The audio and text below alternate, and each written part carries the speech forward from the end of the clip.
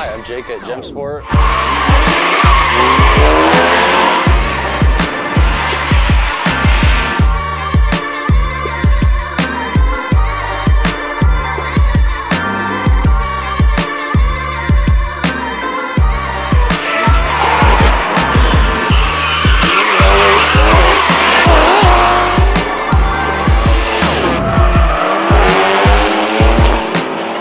So we're working on some really cool stuff with the EcoBoost, and we've found a lot of new things, a brand new platform. This is probably our third year, really in use for the EcoBoost engine. We did our first swap, yeah, almost 3 years ago now. We've done S chassis, S13, S14. We have E36, E46.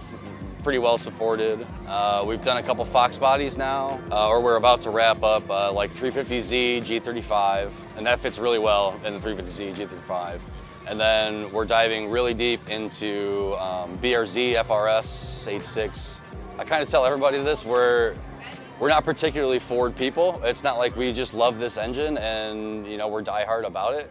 We looked at all the facts. We looked at everything that when it comes to a modern engine or even an engine in general, what is like some of the best bang for buck, right? And the EcoBoost was by far the best option. I mean, you can buy, the engine in Vance's car here was $800 with a turbo and everything. Like, you really can't beat that. If trying to make 250, 300 horsepower, you can't beat that. It used to be LS prices were around there, and they're not anymore. And the power band is very similar to an LS or a bigger V8, to where torque comes on immediately.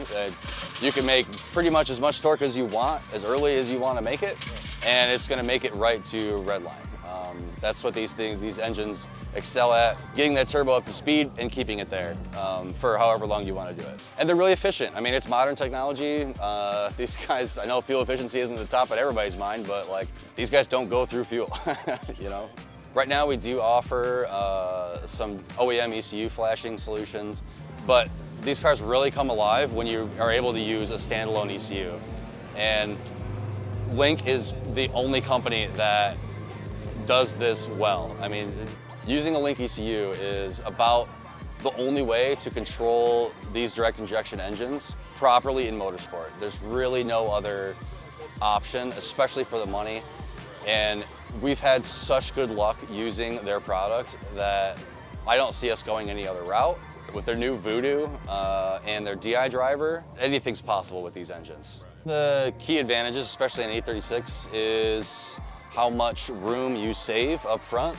Not only is the engine lighter, but we're pushing everything back. It's probably about 4 inches. It might even be 5 inches further back. So you've got all kinds of room, and things stay a lot cooler with radiator flow.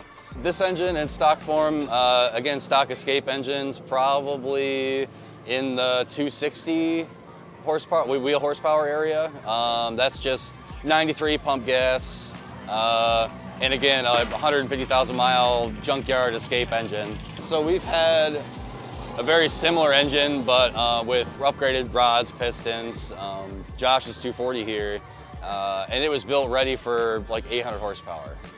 So one of the heaviest versions of the 4-cylinder, fully dressed, weighs just over 300 pounds. So that's with everything on it, ready to drop in, even a clutch assembly. They weigh just about like 305, 310 pounds.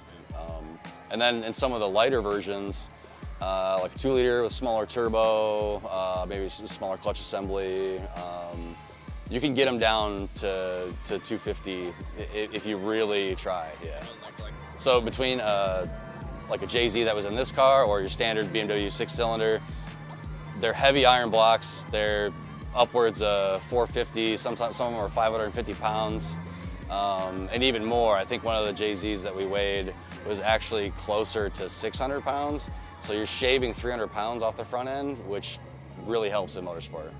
Another thing that the stock ECU does is keeping track of how much torque these engines can produce at a really low RPM.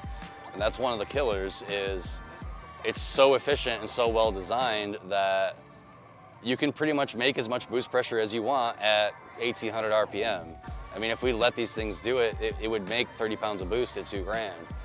You have to be careful with that or the rods will come out the side. And one thing that Link ECU does really well is, and even sometimes better than the OEM ECU, is allow you to control that, not only with safeties, but they have a really nice torque model that you can use just like OEM fashion. Yeah, one of the next things we really want to focus on is stressing these engines, see how much power they can handle. We haven't blown anything up yet, and we keep pushing them really, really hard. So we want to get a mildly built engine, you know, some big turbo swaps where we're shooting for those bigger numbers, like 700 or 800 horsepower, and see how they last on the track. I mean, people have done it in like EcoBoost Mustangs and in the stock form, but are they really pushing them? Are they hot lapping their car? That's what we want to find out. We want to make sure that these things are they actually have room to grow. So yes, it's a reasonable swap if your target's only 300 horsepower, but is it actually a contender for, you know, competing with your expensive JZs and SRs up at 700, 800, 900 horsepower? There's a lot of really good information on our website, JEM-Sport.com. And we're building a pretty massive frequently asked questions page. We just launched it. We're still adding to it like crazy. There's all kinds of good info in there. So if you guys have any questions, anything that you want to understand better, I mean, always feel free to reach out, but there's a lot of info on our website. It'll answer a lot of your questions.